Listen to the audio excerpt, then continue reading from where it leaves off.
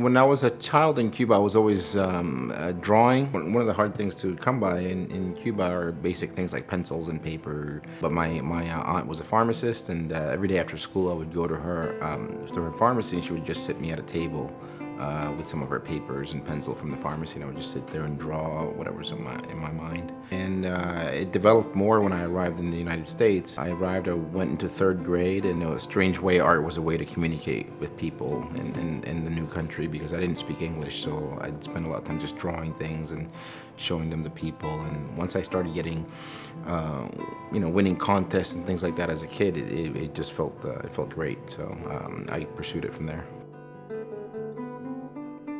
My name is Edel Rodriguez, and I'm designing the fall 2017 SVA subway posters. I felt that my family gave up so much to come to this country. What my father had always told me is, this is the greatest country in the world. You can say and do anything you want here. So when I saw that was at risk, I got scared by it. I said, no, this isn't right. So I decided, well, I'm here to speak up. So that's what I started to do. I started making work criticizing what's happening in the government right now, because I totally disagree with it. I really do feel that this country is about freedom, and the only way you're going to find out how much freedom you have is if you test it on a constant basis. So I feel like I'm testing it all the time.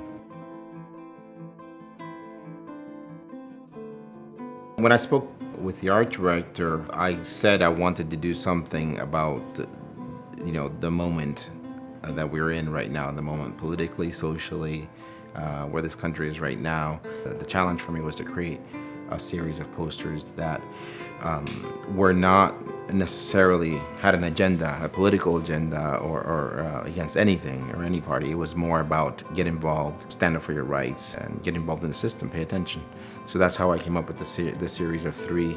So it was this progressive idea of like, wake up to what's happening, speak about it, and then do something about it. It does hurt me that people ask me, are you afraid? Are you afraid something's gonna happen to you?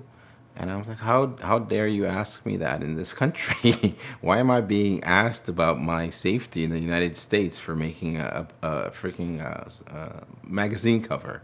That's fuel for me. I'm just gonna do even more out there things, because no one has the right to make me feel like I should be careful in this country. That's part of why I wanted to do this series of posters, because I feel like there's nothing more important to me than freedom, and that's what this country means to me.